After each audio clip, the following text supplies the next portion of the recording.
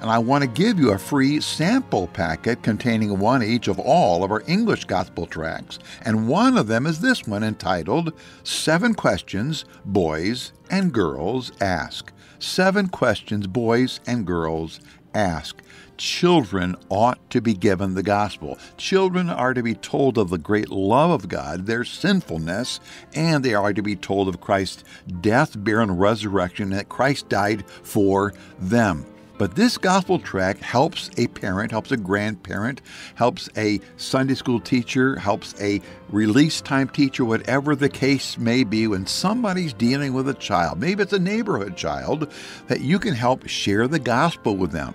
7 questions boys and girls ask. Questions like this: who is God? Who is Jesus? Where did we come from? Who is the devil? It leads up to this: what happens when people die? And how can I know I'm going to heaven? This is a clear, good tract for kiddos. Please let me send it to you.